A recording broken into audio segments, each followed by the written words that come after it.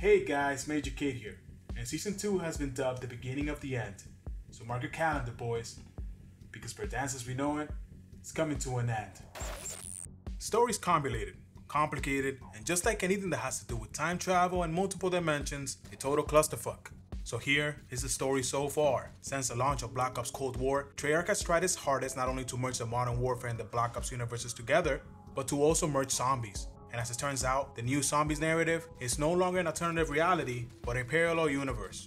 In one of the title updates, and I have no idea which one, there was a ship spotted off the edge of Rebirth Island, and it's now headed to Verdansk. In Verdansk, people have been experiencing this interference with the comms, leading up to the Season 2 update, which is coming from the ship. Have a listen.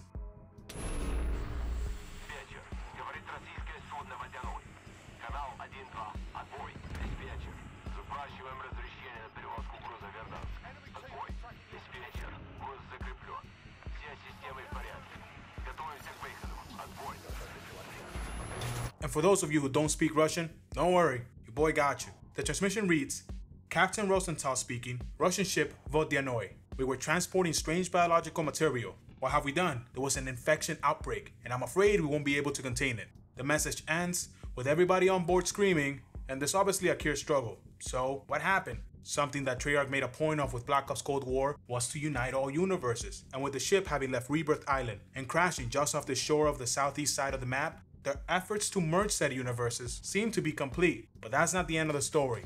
For those of you who completed the intel missions and have followed the storyline in Warzone, this is more than just a way to keep pushing out games. The narrative has some significant depth behind it, and to understand it, we have to start at the beginning. Well, we actually need to start at the end of Modern Warfare's campaign. We see Captain Price recruiting the majority of Task Force 141 and name dropping a couple people, as well as a temporary partnership between the FSB and the CIA to go against one common threat, Khalid al-Assad. As two factions unite to fight against a common evil to stop World War III, a temporary truce was reached between the Coalition and the Allegiance. However, the intel mission details on how the truce didn't last very long. And if we take a look at the first season of Modern Warfare, we can see two completely new operators fighting each other and Khalid al-Assad watching the whole thing from broadcast all the way back in Verdansk. As he says not to worry about the shipment of gas, that they have plenty more. This didn't make any sense as Warzone was not released yet, but if we jump to Season 2, we can see Ghost finally joining the fight and spearheading the introduction of Task Force 141 into Verdansk, when he then says this.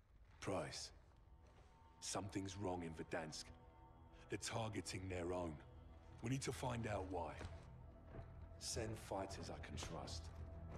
Ghost out. Further pushing the narrative that this unstable truce has pretty much already fallen, and this is before the launch of Warzone. He then tells Captain Price to send soldiers he can trust, and in response, we see Alex being added in Season 3 to find out why the armistice has fallen. When we jump to Season 4, the cutscene is not really part of the narrative, but more of a sit rep of what's happening in Verdansk. We see the introduction of Gas and Captain Price into the growing ranks of Task Force 141. Yet we do get to see something here that we have not seen before. It is finally revealed that Khalid al-Assad wasn't working alone, but with a co-conspirator, Viktor Sakayev, following in the footsteps of his father, Imran Sakayev, with the son being revealed as the sole conspirator behind the armistice falling. And if you want the TLDR on how he did it, paying operators. Money. That's literally it. That's how he did it. All those intel missions. Money. But now let's jump to Season 5, and we see the introduction of Shadow Company. But this is where the intel missions become crucial, because there are two separate stories with this mission. One follows ARM-31, aka Woods, escaping from the Gulag decades ago. And the second talks about how Viktor Sakayev, the father of Imran Sakayev, and how he spent his time in the Gulag. This is where he's introduced to a Cold War Russian terrorist, known as Perseus. And just like that, both Perseus and Adler are introduced into the narrative at the beginning of Season 5. Which is absolutely nuts, because obviously, in retrospect, Season 5 dropped 3 months prior to the Cold War release. But now let's jump into Cold War for a second, when we see Imran Sakayev and how he's tying both storylines together, as is seen here in the Russian embassy as part of the Black Ops Cold War campaign. The committee wants someone from the first Chief Directorate to oversee Colonel Kravchenko's investigation. If you've not met him already, this is Imran Sakayev. Moving back to the future, the final season of Modern Warfare is actually rather unimportant. Farah and Nikolai are added as the final members of Task Force 141, and then the train tunnels are activated, further explaining how Viktor Sakayev and Khalid al-Assad use the tunnels to move undetected. However, if you complete all the intel missions, you will get this cutscene right here. Over 6 degrees. Go green. Copy actual. Demon teams have cordoned off the silo. Guys, report. At the tower with Ghost. We hacked Zakayev's comms. He's up. Stand by. Our victory today will be decisive. Together, we put a knife to the neck of history. It's time now for the final cut. All stations be advised. Zakayev's lighting the fuse. We don't have much time. Farah, where are you? At the entry with Alex, creating a diversion. Guards are coming our way now, actual. Keep busy. They came to Verdansk to stop us, but they couldn't resist fighting each other. This war is 50 years in the making. No more treaties, no more diplomacy. These weapons will no longer lie dormant.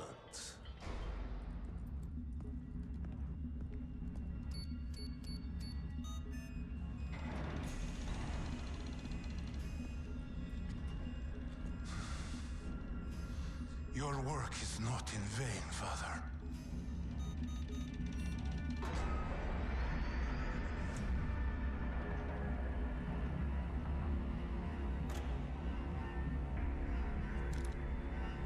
Show yourself. You're wasting your time.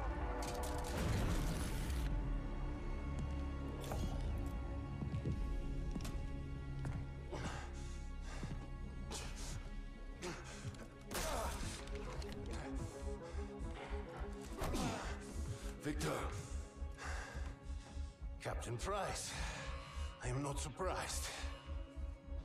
You're a dead man, Zakhaev. I started a war.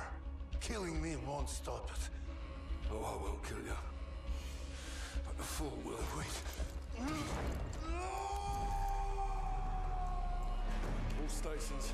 Zakhaev is dead, but the missile is hot. Nick, I need the codes now. Copy. Use countertextual. 6, 1, 1, 5. 5. Say again. Nick. Say again, I've lost you, Nick. Bloody hell, Nick, the last digit. 7, 6, 1, 5, 7.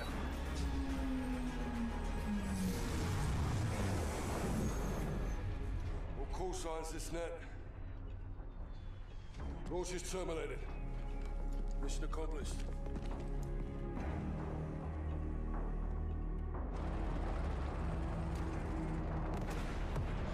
This isn't over. Not by a long shot. McTavish to actual. So, what's your position? Have a click off the coast. Things are really heating up out here. Hold tight. We're moving your way. On me.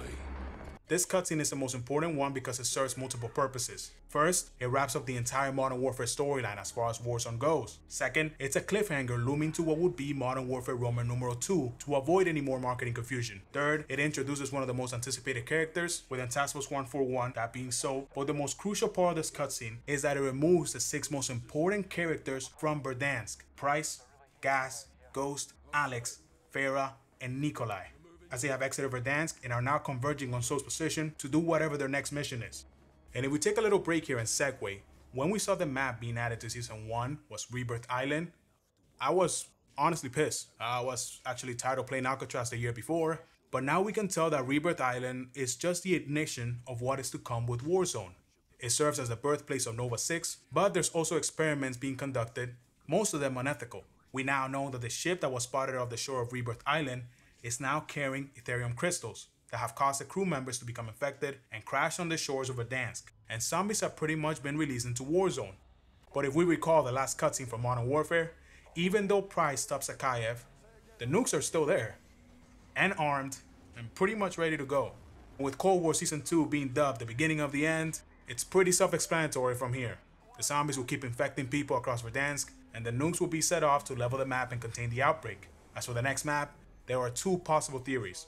First one comes from this picture that has been data mined, which shows the actual nuke blast zone. If a nuke was set off in a city like this, it's pretty realistic. But essentially, it terraforms Verdansk into a post-nuclear landfill for us to fight on. The next theory is that the Ethereum crystals will form an anomaly, and as the nukes come crashing down, our operators will exit Verdansk through those portals, and land on a completely new Warzone map, the Ural Mountains in the 1980s. This map will consist of the Fireteam Dirty Bomb maps being stitched together, that being Ruka, Sanatorium, Alpine, and Galova. But just because our operators are transported through space and time doesn't mean they'll be able to come back. Therefore, that is the importance of Task Force 141 exiting Verdansk all the way back in Season 6, leaving it open for a Modern Warfare sequel and the reintroduction of either a post-apocalyptic Verdansk or a modern-day Ural Mountains. And all this information is amazing, but when is the nuke event actually going to happen? As of right now, all signs are pointing to March 11th, being the big boom day, to complete the 1-year anniversary for Warzone and to introduce a new setting like what we see every year in Call of Duty. So mark your calendars because March 11th, Verdansk is going kaboom.